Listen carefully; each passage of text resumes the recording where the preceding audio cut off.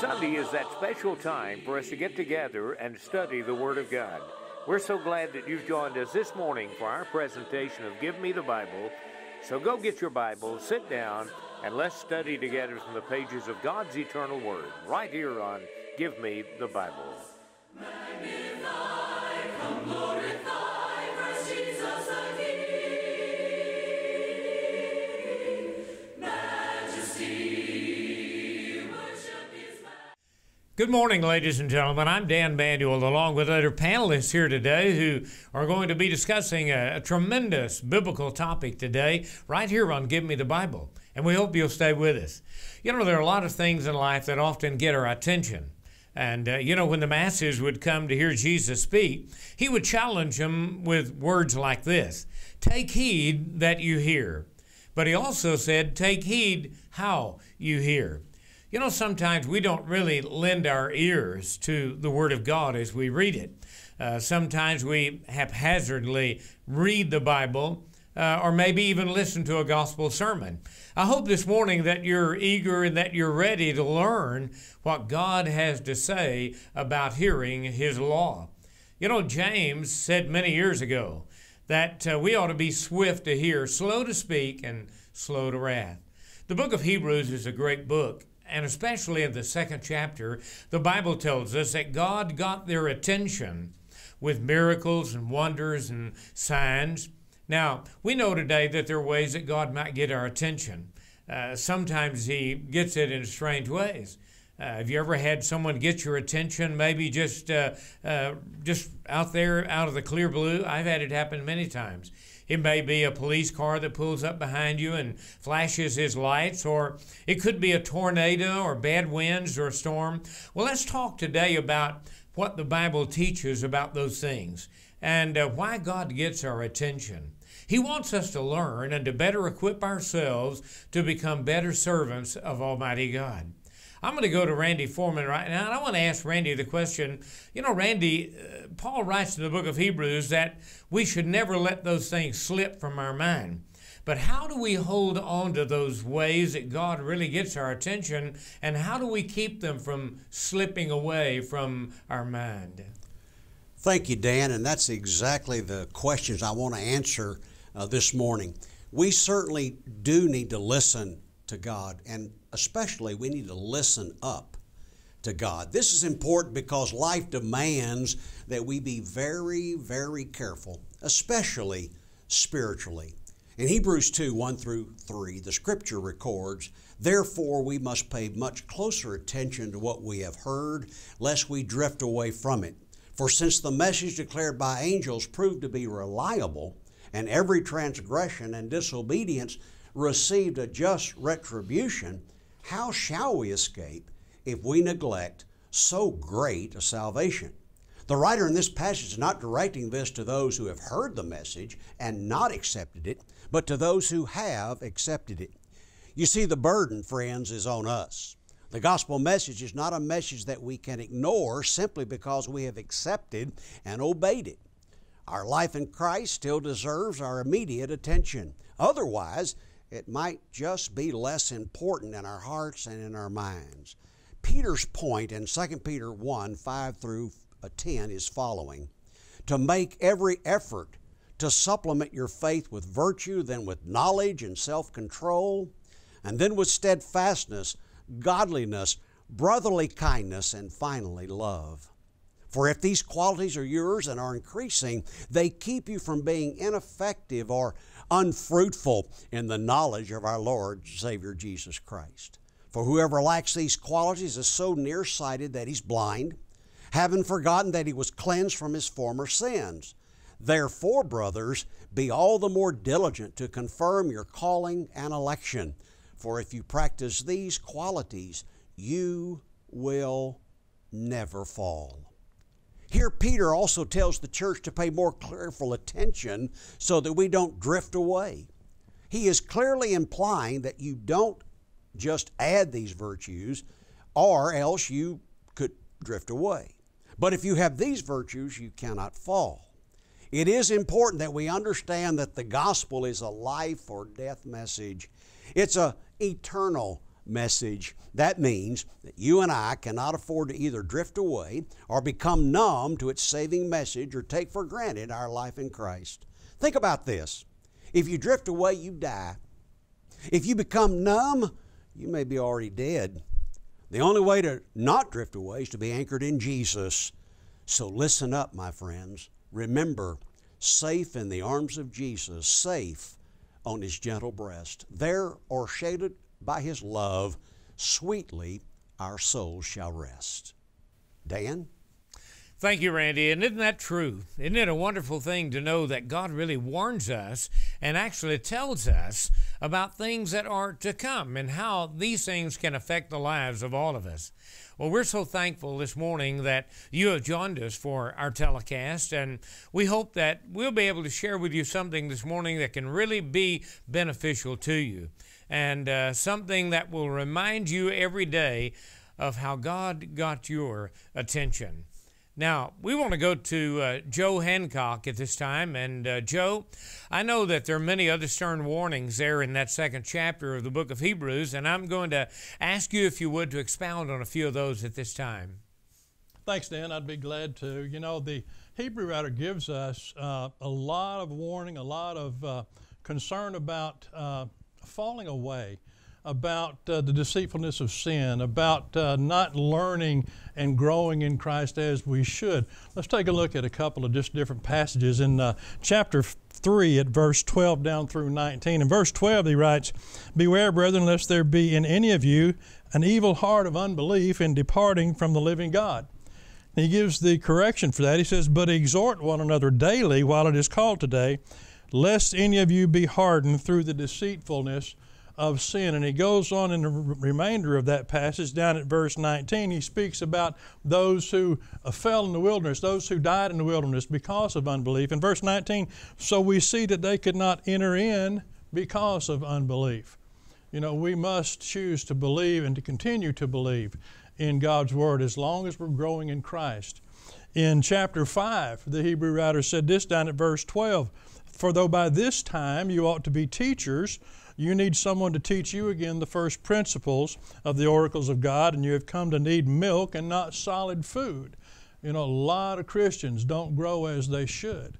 When we become a Christian, whenever that was in your life, however many years you've been a Christian, it is possible that by now you ought to be teachers. But a lot of folks, unfortunately, don't grow and prosper in their knowledge enough of God's Word and how to deal with and teach God's Word that they can be teachers. And so the Hebrew writer warns against that in chapter 6, verses 4 through 6.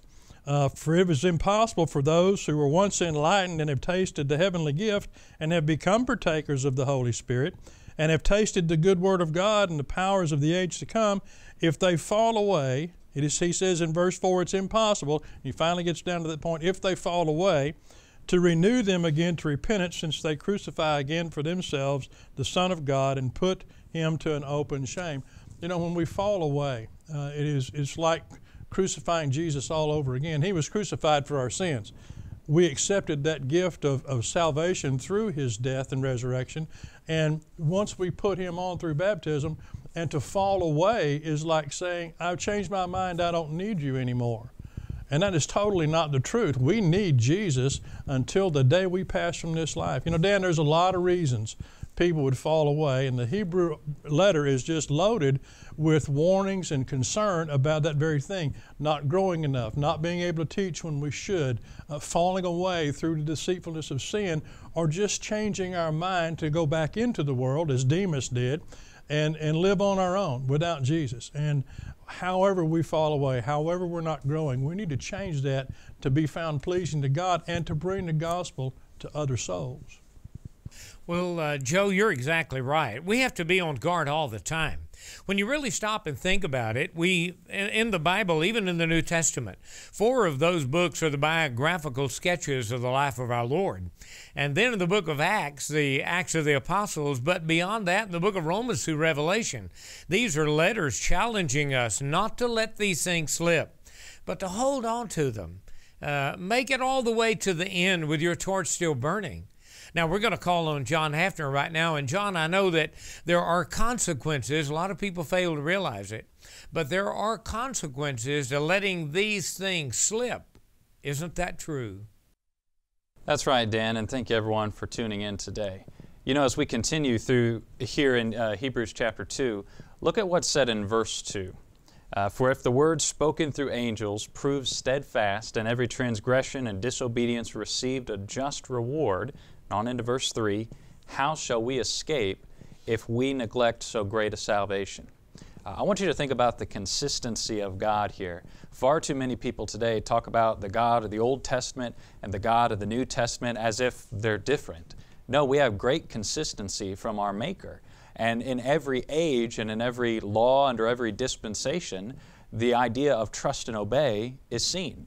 And that's what's being described here in Hebrews 2:2. This word that was spoken through messengers, both heavenly messengers and messengers, prophets, humans who are sent by God to carry, it proved steadfast. Why? Because every transgression or disobedience to the law received punishment. And by that same token, every act of obedience, every righteous and faithful walk received reward. Think about Abraham, a man who was justified by his faith. He was counted as righteous. Why? Because he obeyed. And then we see countless examples of those who disobeyed, and there was punishment because of it. But the word spoken proves God's trustworthy character. And we see that there is a very real, very definite consequence to drifting away from God. It's that punishment, to say you have rejected the teaching of grace. Now that's something that's not too popular today because people have a misunderstanding of grace. They say, well, grace is just that gift that's being forced upon you. It's irresistible grace, and there's nothing you can do about it. But that's not what the Bible says. Grace has a message to it. Grace can either be accepted or rejected based on whether or not you obey that teaching. In Titus chapter 2 and verse 11, it says, the grace of God that brings salvation has appeared to all men. But as you come into verse 12, Titus 2:12 says, teaching us that denying ungodliness and worldly lust, we should live soberly, righteously, and godly in this present age. Well, not everyone's living soberly, righteously, and godly. Does that mean the grace of God hasn't appeared to all men? No, it means some men are rejecting the grace of God. They're not willing to obey that teaching, the message that's provided there. And so yes, there's a very real consequence to drifting away from God. Every act of disobedience, every transgression, as our text in Hebrews 2 says, it received a just reward. And that's something to address as well. When we talk about sin being punished, how does the Bible describe it? A just action. Because our God is just, He will not allow sin into His presence. Because our God is just, He will not allow wrongdoing to go unpunished. This has very real obligation for you and me today, that we would be faithful so that we can avoid that punishment and be right with God. Dan? Thank you, John. Well, when we move along in that chapter, we also recognize that one of the questions that he mentions there is somewhat of a rhetorical question in reality. And he says, how shall we escape if we neglect so great a salvation? Well, I'm going to toss that question this morning over to Dennis Morris from over in Jefferson, Texas. And Dennis, how shall we escape? Brother Dan, you know, we will not escape. I think a lot of times people focus on the reward and they really don't think about the concept or the idea of punishment. And yet the Bible teaches both. Behold the goodness and the severity of God. We notice, for example, that it says this in 2 Corinthians chapter 5 and verse 10. He says, for we must all appear before the judgment seat of Christ, that everyone may receive the things done in his body, whether they be good or whether they be bad. And of course, he also bears the same thing out over in the book of Romans, in Romans chapter 14 and verse 12. It says, so we all must appear before the judgment seat of God, and we shall give an account for ourselves before God. And so let's make sure that we do not allow the Word of God to lose its significance in our lives.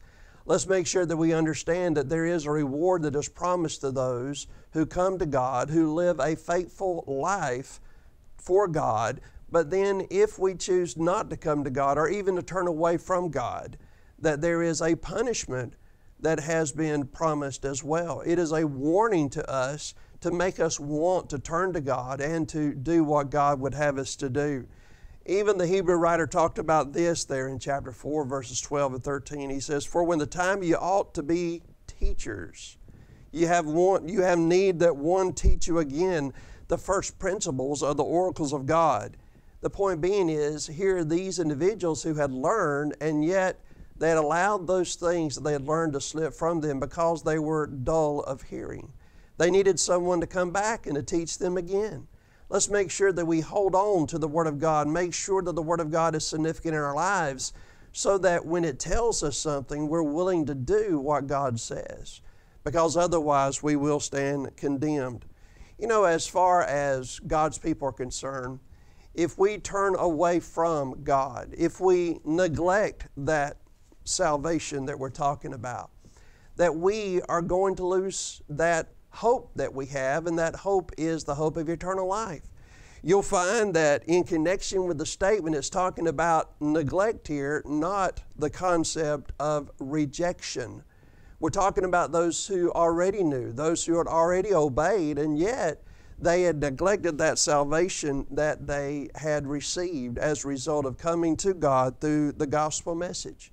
And so as Christians, we are not to allow our faith to become stagnant. We are not to allow our minds and our hearts to be drawn back to those things that we once did before we became Christians, because that's what those to whom the Hebrew writer was writing, that's what they were doing. And so let's make sure that we understand that salvation is a way of life. Brother Dan. Thank you, Dennis. Thank you so much. And it is a way of life. You know, we're very fortunate to have some tremendously educated men on this program, sharing with you the Word of God every Lord's Day when we come into your home. And I hope you are listening this morning. I hope you are taking heed to hear what is being said and how you're listening. I hope you're listening intently. We're going to go to Chris Vidakovich now from Kilgore. And Chris, I know that all of us find it difficult sometimes to really listen and hear. But you know, the Bible says that our salvation is confirmed in Christ. What does he really mean by that? Well, Dan, there's so many things that we can think of when we think of that idea of being confirmed. And there's so much evidence that we can see in the Scriptures, especially evidence that comes from Jesus himself, but also even historical evidence that proves that Jesus came to this earth, that he lived on this earth, that he died, and also that he was resurrected. And the things that we see in the Scriptures, as well as the things that we see through history, give us that confirmation that we need. When we first talk about salvation in this passage in Hebrews chapter 2, it says, starting in verse 3, that after salvation was first spoken through the Lord, it was confirmed by those who heard him. God also testified with them by signs and wonders and various miracles and gifts of the Holy Spirit according to his own will. And so just thinking about the people who followed after Jesus, why would they live the way that they did and give up everything that they had in life if the salvation wasn't real, if the resurrection wasn't real? But even Jesus, at one point, Jesus had every opportunity to be the most popular man in the world. He could have performed miracle after miracle after miracle, but there's a point in Mark chapter 1 when he's performing these miracles, and Peter comes up to him and he says, "Hey, this is really great." I'm paraphrasing a little bit. Everybody is looking for you, and they're looking for him so that they can see him perform miracles or have them perform miracles for someone. And Jesus says to him in Mark chapter 1 verse 38, "Let's go somewhere else so that I can preach. For that is why I have come." And the miracles were there to confirm that he had the authority to preach. But even when he preached without the miracles and the signs and the wonders, the people listened to him because he was one who had authority, not like their teachers of the law. So the confirmation was there even just in his words. And that was essential for us as well to realize when we read the Word of God, and especially when we read the words of Jesus, there's a confirmation there that we know that this is the truth, that we know that this is real. And we know, such as in Acts chapter 4, verse 12, when Peter and John said, "Salvation is found in no one else, for there's no other name under heaven by which men can be saved." We know it's by the name of Jesus. And when we look at some of the other passages like John 3:16, "For God so loved the world that he gave his one and only Son, And when we look at that, we know that Jesus came to this earth. We look at Luke chapter 19, verse 10, for the Son of Man has come to seek and to save that which was lost. We know that His reason for coming was so that we could be saved, we could be rescued, forgiven of our sins, and we could have the hope of eternal life. And so when we put our confidence in that, there's nothing in this world that can harm us, that can take it out away from us. But Dan, we have to be confident in Jesus and always stay faithful to Him. Chris, thank you very much. And I think you really hit it there at the last, too. We have to be faithful to Him. Wasn't it Jesus who taught in the book of Revelation 2 and verse 10, "Be thou faithful unto death, and I will give you the crown of life." It's not enough to begin, but we must end the way that God wants it to end. You see, Solomon said many years ago that better is the ending of a thing than the beginning thereof. Now, in our last segment here, we want to go to Chris Grota from over at Mount Pleasant. And Chris, I know that it really wasn't the signs and the wonders and the miracles that were really so impressive. What really is impressive is the fact that Christ went to the cross, secured our salvation, asked us to live for Him, and that someday there's going to be a judgment that is based upon what we have done with our life with regard to the salvation that He offers unto us. Isn't that really what the Bible teaches? Yes, Dan, and good morning, ladies and gentlemen. I'm very glad that you're watching this Bible program this morning. Now, you know, it has been mentioned a moment ago, and I'm just going to give you some other verses to back up what has already been said, but when we're talking about taking heed to what you hear and how you hear it, I believe it's very important that you take what you're hearing in religion and to filter it through God's Word. Now, Acts 17 verse 11 tells of the Jews that were more noble in Berea than those that were in Thessalonica, and when they heard the Word of God, when they heard the preaching, they would go back to the Bible, the Old Testament, and they would search out the Scriptures to see if what they were being told was true. Now, you take those Old Testament Scriptures that confirmed the Word, they could go back and check it out. They couple that with the miracles that were done. Peter affirmed in Acts chapter 2 and verse number 22 that Jesus was attested by God with mighty works and wonders and signs which God did through Him in the midst of themselves, as they also knew. And then when you think about this, what Paul said in Acts or in Romans 1 verses 16 and 17, he said, "I'm not ashamed of the gospel of Christ, for it is the power of God unto salvation to everyone that believes, to the Jew first and also to the Greek. For in it," that is the gospel, "for in it the righteousness of God is revealed from faith to faith." And so, again, another confirmation, another revelation. The importance of all of this, you've got eyewitness testimony, you've got their testimony recorded on in documents for us. We're hinging our eternal salvation, our afterlife, on the information in this book and their eyewitness testimony. When I think about the confirmed Word of God, the judgment is even more certain now, and we cannot neglect so great a salvation. I need to go and tell my friends what God has done in my life. It's not about the miracles and the very things that we think are so impressive. It's what God is doing in my life. And I think about the Gadarene demoniac in Mark chapter 5 verse 19. When he was cleansed of the devils, he wanted to hang out with Jesus, and Jesus says, "No, you go to your friends and your family and you tell them what great things the Lord has done in your life." And so God is taking an interest in our life. In 2 Corinthians 6, 1 and 2, God says, "I've listened to you and I have helped you. Today is the day of salvation." And so how shall we escape then if we neglect so great a salvation, Hebrews 2 verse 3, by not telling people what God is in fact doing in our life? Back to you, Dan. Thank you very much, Chris. And you know what? Those of us that are children of God hang out with Christ on the Lord's Day. Factually speaking, we are with Christ every day, but uniquely in that worship setting, when we come together to honor God and to praise Him as our Lord and as our Maker and the one who secured our salvation. But our role also is to tell you, as we're doing today, about the salvation that you can have in Christ our Lord. I appreciate so much these panelists today sharing with us these timely truths about God. I hope that if you're not a Christian, that we have somewhat whetted your appetite to learn more about God. You know, someday we are going to face that judgment. And I hope that you're not neglecting the salvation that is in Christ this morning. I hope that if you're a Christian, that you'll be made stronger as a result of our time spent here today. And I hope that you'd want to go and be with Christ in the worship service like we are in a few moments. You know, the Bible says that David said many years ago, I was glad when they said unto me, come, let us go into the house of the Lord. Someone invited him. And you know what? That's what we're doing for you today. We're inviting you to come and join us at the house of God as we worship our Lord and our Savior, Jesus Christ.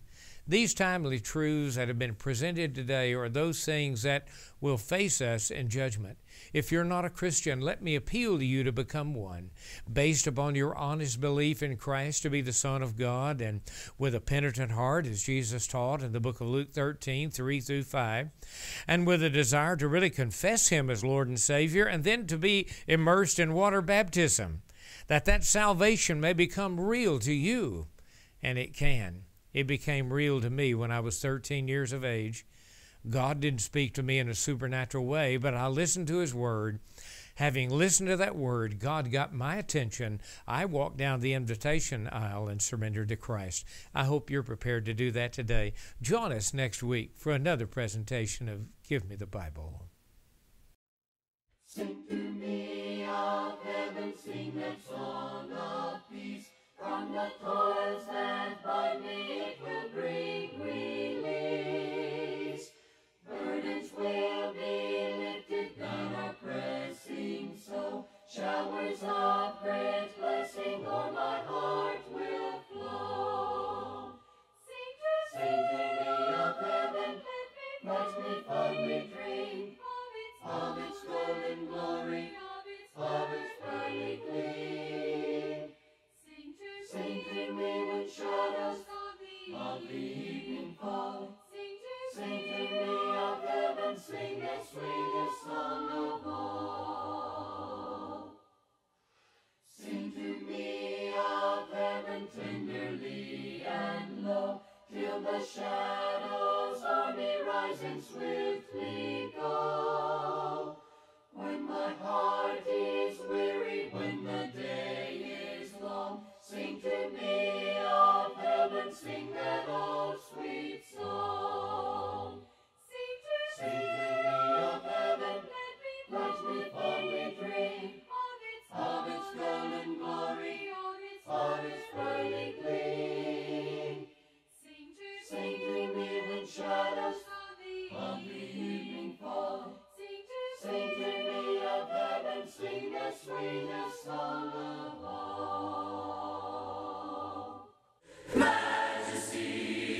The Give Me the Bible program is an in-depth look at the Holy Scriptures. We hope that you would join us this coming Sunday right here on this same station for our presentation of Give Me the Bible. I'm Dan Manuel, inviting you again to join me along with other panelists as we reason together from the truths of God's eternal Word right here on Give Me the Bible this coming Sunday.